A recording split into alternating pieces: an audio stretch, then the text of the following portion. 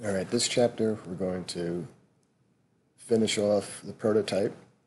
This is chapter 8, Artificial Intelligence and Slingshots. So we have a lot of work to do for this chapter. We're going to start in File Explorer. We're going to be pulling in a bunch of new scripts and upgrading several scripts as well. And there's a couple sprite sheets that we'll be importing as well. But let's start with the enemy. We'll pull the enemy object. We'll pull it into the hierarchy just so we can more easily edit it. And we want to add, let me close these components. We're going to add a circle collider. And this circle collider will represent the area around which the enemy will not attack. I'm sorry, the circle will represent the area that the enemy will attack if the player enters it. So we'll start by saying add component. Look for circle collider 2D. Okay, so now we have our circle collider 2D. I'm zooming in a bit on the enemy here. Okay, so you want to check off this trigger. I don't want any physics here. And I'm going to change the radius for now to 1.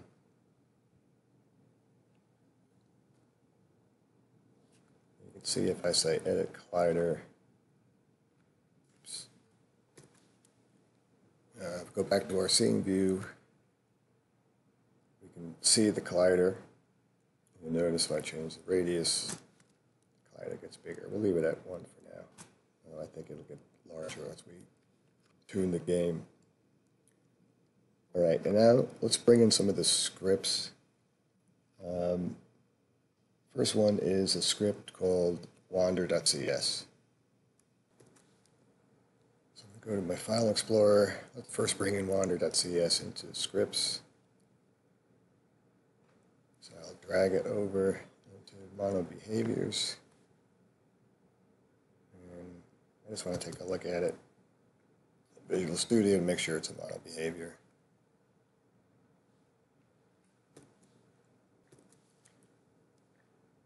Okay, it is a mono behavior, so we're going to go back to our game. And this script gets attached to our enemy. So we click enemy, whoops. Click enemy and let's just drag the wander script over. And we'll leave it uninitialized for now. Because we need to do some changes to the enemy animation. So we already have an enemy walk animation. If I play the game, we can see that the default state should have him walking. He's not moving, but his animation is walking. Okay, so to configure this animation, we're going to want to add a parameter, an animation parameter of type Boolean called isWalking. So I'm going to select in the animator pane with parameters selected. I'm going to add a Boolean. I'm going to name this guy isWalking.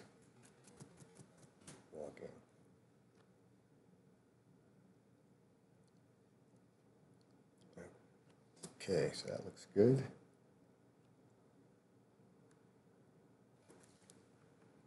Next, we want to go into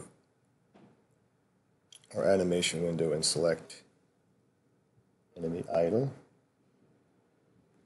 And we want to right mouse click and say make transition. And we're going to make the transition to the walking state, enemy walk. Now selecting this transition.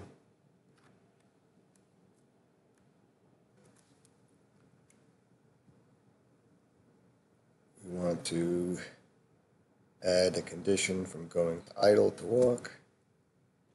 We want is walking is true. And we also want to click off has exit time. And let's expand settings. Click off fixed duration. Interruption source should be current state and next state. And we'll set these duration to 0. And the rest that looks good.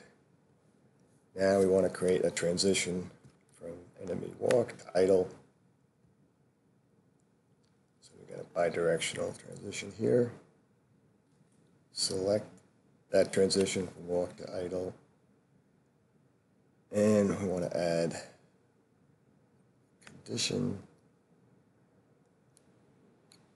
And this time is walking false is when we go from walking to idle. And then the other settings, click off has exit time.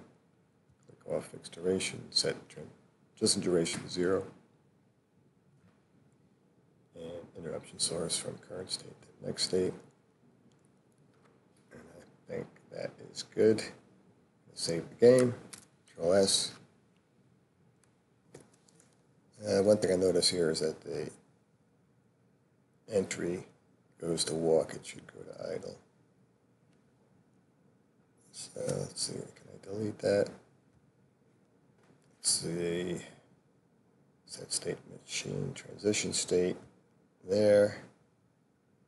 Okay, so now it properly initializes to the idle state. And then it'll go between idle and walk, depending on that Boolean is walking, which will be controlled through a script. Control S, save the game. And one last thing, select the enemy object.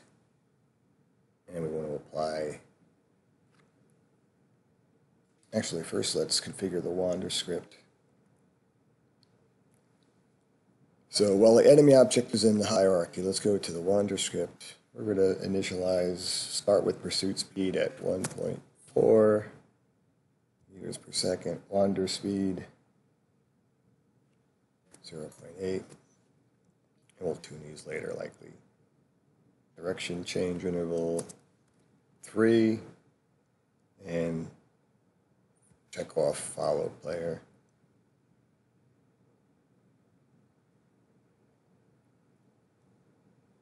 Okay, I'm going to save the changes, and then I'm going to apply these overrides. Apply all. I'm going to delete the enemy object from the scene, save the game. All right, now I'm going to play the game, and the enemy should now, once he spawned,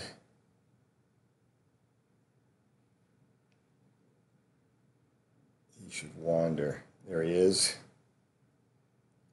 So now he's just pushing the player once the player loses all his health. So you can see that the enemy, let's go to the scene, you can see that the enemy is wandering around, and we can see his collider there. Okay, so that looks good. We'll stop the video there and continue on the next.